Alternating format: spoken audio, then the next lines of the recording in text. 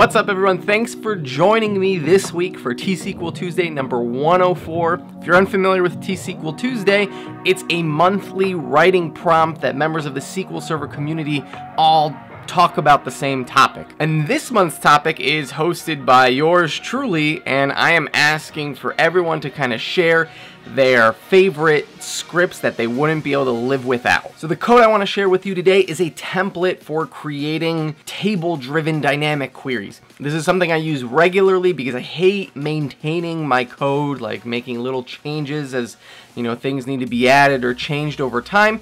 And using this type of template allows my code to kind of stay flexible and dynamic, reducing the amount of maintenance I have to do. Let's take a look at some of the code here today. And in this example, let's pretend that I wanted to query this database permissions table, right? Standard table in the model database, nothing too special here. But if I wrote my query by actually listing out my field names like this, it would be a huge issue if, a new version of SQL Server adds a column, or I want to, add predicates to this with variable conditions in the future. This query right here isn't very flexible. Fortunately for us, SQL Server has internal tables that keep information about what columns and data types are in each table. And so if we actually jump over to this finished query here, here are those views. We're using all views, schemas, and columns. And so if I just say temporarily, this is our finished template that I'll show you here in a second. But if we just look at these, right, you're probably familiar with these. These are all the internal views where SQL Server lists the names of views and tables. And then, further on here, we have the schemas, the names of the columns that are in each, their data types, so on and so forth. So what this dynamic template does is it queries these views to build dynamic query strings so that my queries remain flexible in the future. The queries are built off this metadata that SQL Server stores internally. So if you're unfamiliar with dynamic SQL, what we're basically doing up here is declaring a few variables that are going to contain the query text that we're programmatically building. Below that is the syntax for generating our concatenated strings of column names together into our variables that we declared above, right? So we have this columns variable.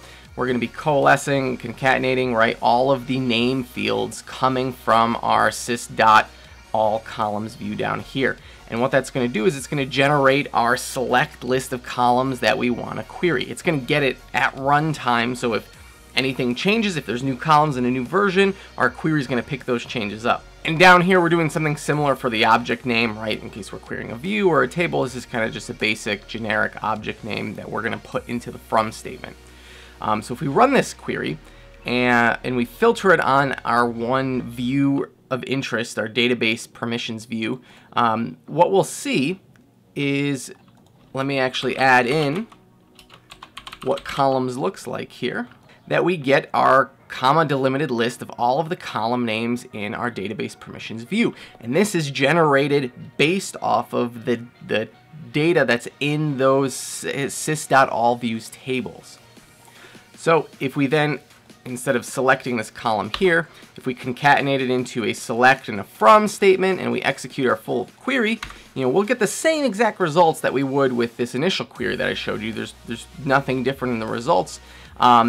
And this is a little bit more work to write, obviously, but this query allows us a lot of flexibility going forward.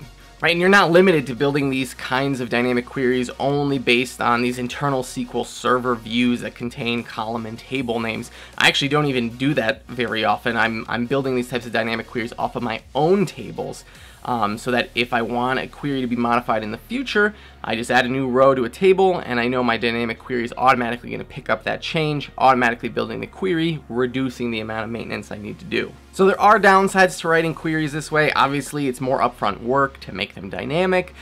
You do have to consider SQL injection as a possibility, as a risk, because you are concatenating variables of data together. Your performance of these queries may not always be optimal depending on how you're executing the queries.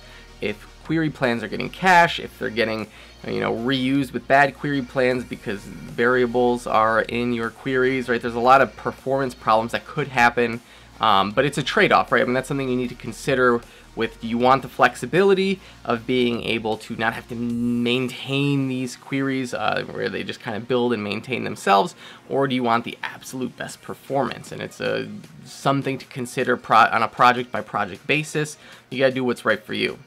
So that's it. Like I said, I use this pattern all the time. I would hate having to live without being able to build dynamic queries this way. My amount of work that I'd have to do would increase tenfold because I wouldn't be able to automate some of those queries. So thanks for watching. Hope you enjoyed this. I plan to actually do a whole series on this maybe in August with a little bit more in detail about how I execute these dynamic queries as part of my ETL processes. So we'll see how that goes.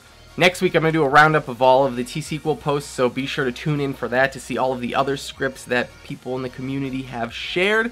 And I guess I'll see you then. Thanks for watching.